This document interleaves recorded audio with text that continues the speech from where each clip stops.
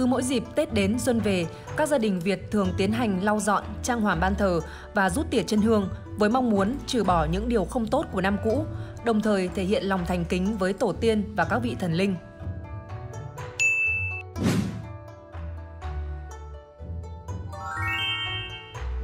Người bao sái nên là người chủ trong gia đình. Nên thực hành bao sái ban thờ trong trạng thái thân tâm sạch sẽ. Thông thường, mọi người sẽ tỉa chân hương sau khi đã tiễn ông Công ông Táo về trời với ý niệm ban thờ đã gọn gàng, sạch sẽ.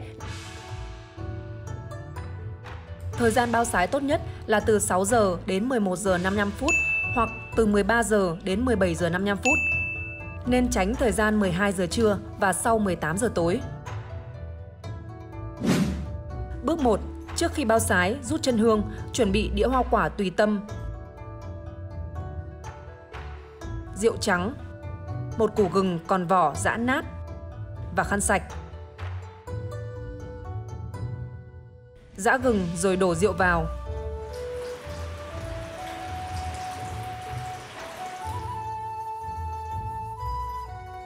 Ngâm khăn vào rượu ít nhất 30 phút trước khi lau dọn. Bước 2. Thắp một nén hương, khấn xin phép gia tiên, các quan thần linh để xin được dọn dẹp ban thờ. Đợi hương tàn thì bắt đầu dọn dẹp. Bước 3. Hạ các đồ muốn lau dọn xuống. Cần chuẩn bị một chiếc bàn, hạ đồ thờ cúng xuống rồi để ngay ngắn trên bàn.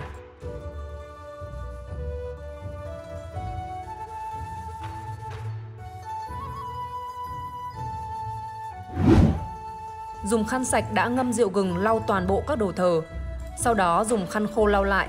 Lau lần lượt từng món, không làm vội vàng, phải xếp ngay ngắn, trang nghiêm. Bước 4. Rút chân hương.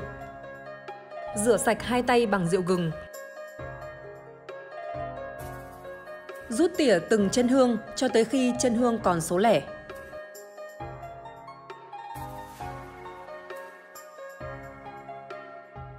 Thường bát hương thần linh cần để lại 5 chân hương, tượng trưng cho ngũ hành tề tựu. Bát hương khác để lại 3 chân hương, hàm ý là sinh tài. Lưu ý, nhiều nơi quan niệm rằng trong khi tỉa chân hương phải giữ cho bát hương bất động, không bị xê dịch, không xoay mặt bát hương đi hướng khác. Dùng một tay giữ chặt bát hương, tránh cho bát hương bị xê dịch. Chỗ chân hương rút ra sau đó nên đem hóa hết. Vun tàn hương gọn gàng. Lấy một khăn sạch khô lau dọn tàn từ chân hương cũ rơi xuống. Rồi dùng khăn ngâm rượu gừng lau lại một lần xung quanh bát hương là hoàn thành. Bước 5. Đặt lại đồ thờ cúng. Thay nước, thay chum gạo muối nếu có.